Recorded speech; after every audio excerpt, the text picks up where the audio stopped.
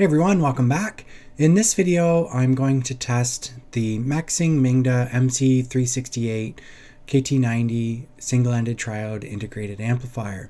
And so this is a Chinese amplifier that uses point-to-point wiring, and the company that's themselves actually wind their own output transformers.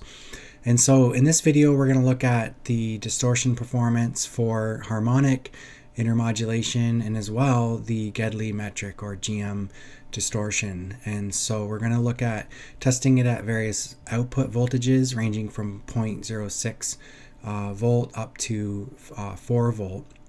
So this amplifier is considered a low power amplifier. It has 18 watts output and 8 ohm, and so typically you would use this amplifier with high sensitivity speakers ranging from about 92 up to 100. Obviously you can go as high as you want.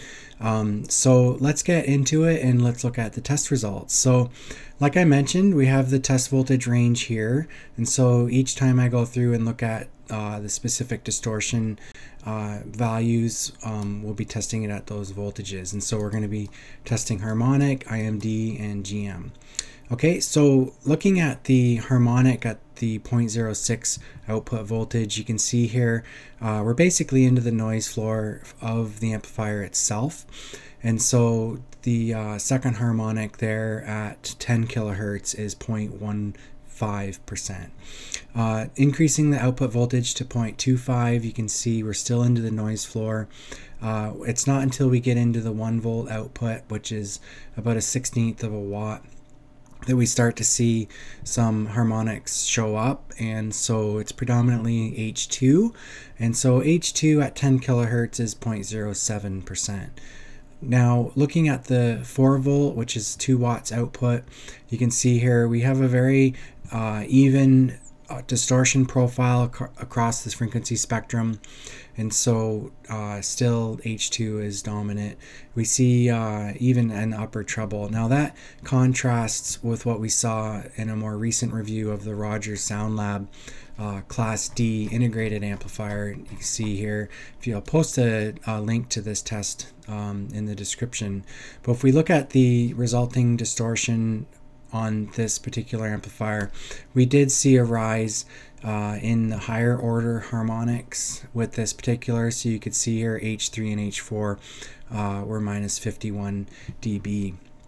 So going back to the Meixing Mingda here, we tested intermodulation distortion, and so you can see that the upper treble was at minus 67 dB dynamic range with the 0.06 output voltage. And you do see here though that we have increased noise in the mid-range. However, that seems to subside at the 0.25 test voltage. We have a full 76 dB of dynamic range in the 10 kilohertz region. At the 1 volt output, we lose a little bit of dynamic range, but still really good at minus 67, and we still see a bit of a bump there in the mid-range. At the 4 volt output, we start to lose some performance here, with it being basically minus 50 dB across. So at the 2 volt output or 2 watt output, you're starting to see some compression starting to occur. Looking at Gedley metric, you can see here I've done an overlay with the 4 different output voltages, and what we see here is with the lowest output voltage 0.06, which is shown in green, it actually has the highest distortion of the 4 through the mid-range. However, as we move up into the upper treble, the tables turn and we see an inverse relationship occurring where the distortion is lowest with the lowest output voltage. And so you can see here the actual value is almost approaching 0.002. If you look at what I had for the Rogers Sound Lab, you can see here this is the Rogers Sound Lab in red, and so you see it doesn't even quite come close to what we were getting here with this tube amp. And then the green line is the Hypex FA123.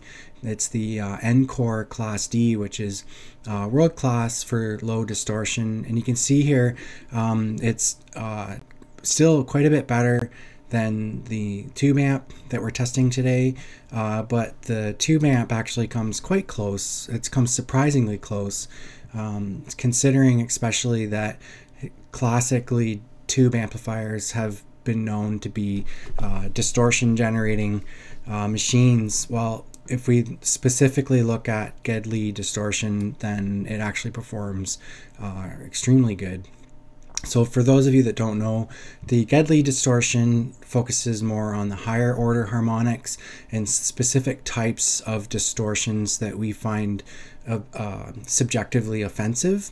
So it basically ignores the lower order, like the second and third harmonic, and focuses more on other distortion phenomena, and it applies a weighting class system so that the higher order distortion products are going to be given a much more significant contribution to the overall value that you're seeing here. Okay, so it's much more stronger correlation with the what we find musically pleasurable. So in conclusion,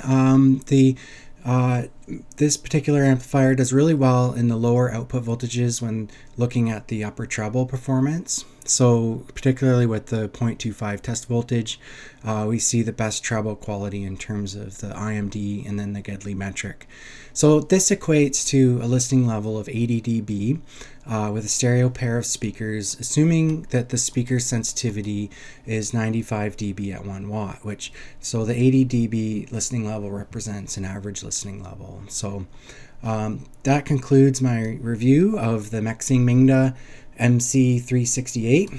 And so after I had done this testing, I decided to purchase new output tubes, and I decided to go with the Electro Harmonix. And so I think what I'll do is install the Electro Harmonix tubes and then repeat this test to see if there's an effect on the objective test results. So stay tuned for that. Take care and have a great day.